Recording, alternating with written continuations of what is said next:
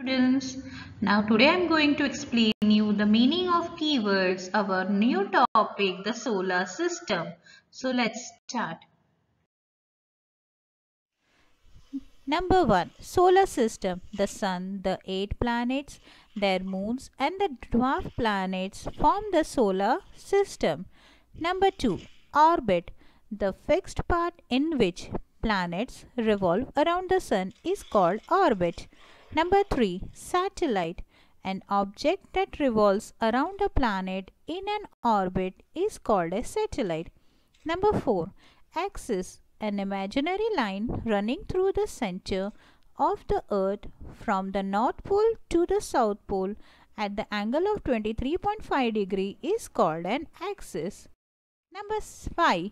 Equator. An imaginary line that divides the earth into two equal halves, the northern hemisphere and the southern hemisphere, is called an equator. Number 6. Satellite. An artificial body placed in orbit round the earth or moon or another planet in order to collect information or for communication. Number 7. Telescope.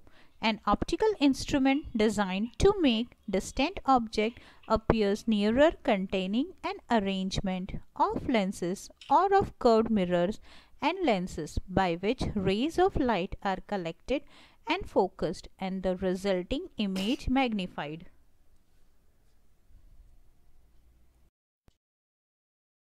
Number 8. Rotation. A movement in a circle around a fixed point. Number 9. Revolution. A movement in a circle or curved around a central point. Number 10. Constellation. A group of stars forming a recognizable pattern that is traditionally named after its apparent form or identified with a mythological figure. Number 11. Hemisphere. A half of the earth, usually as divided into northern and southern halves by equator or into western and eastern halves by an imaginary line passing through the poles. Number 12. Astronauts. A person who is trained to travel in a spacecraft. Thank you.